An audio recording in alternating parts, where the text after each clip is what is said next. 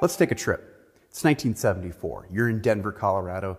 You're in your car that has a carburetor, and you're getting ready to go over those Rocky Mountains to go to California. You've noticed that you're halfway up the mountain. The engine's starting to struggle. You go a little bit further. You notice that you start misfiring, and the plugs are fouled. So what's going on here?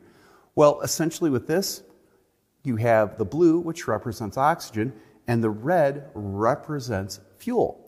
And this is the perfect ratio, but you're taking away this oxygen. And when you take away the oxygen, you should take away the fuel.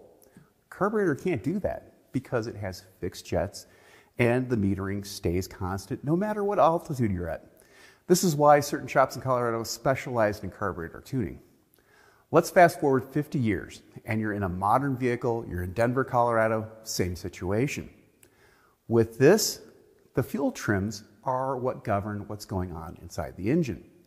So as that air density changes and the amount of oxygen entering the vehicle goes down again,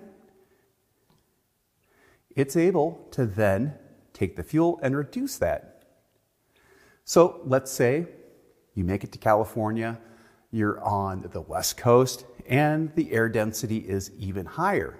If you had the carburetor vehicle and you had it tuned in Colorado, it might be a little out of tune. But with modern vehicles, they're able to adjust the fuel trim and add a little fuel so the engine runs better and has lower emissions.